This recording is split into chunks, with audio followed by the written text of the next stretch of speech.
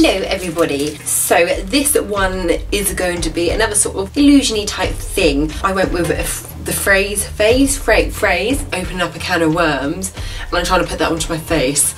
So I like the whole like skinned look, so I'm going to have it as if I've peeled up my skin like a sardine can tin thing. I suppose that's a tin or a can. Can we call them the same things just for the sake of this makeup? And then just going to have worms coming out of my insidey bits. So that's basically the concept I'm going to go with. So I will get on with it now.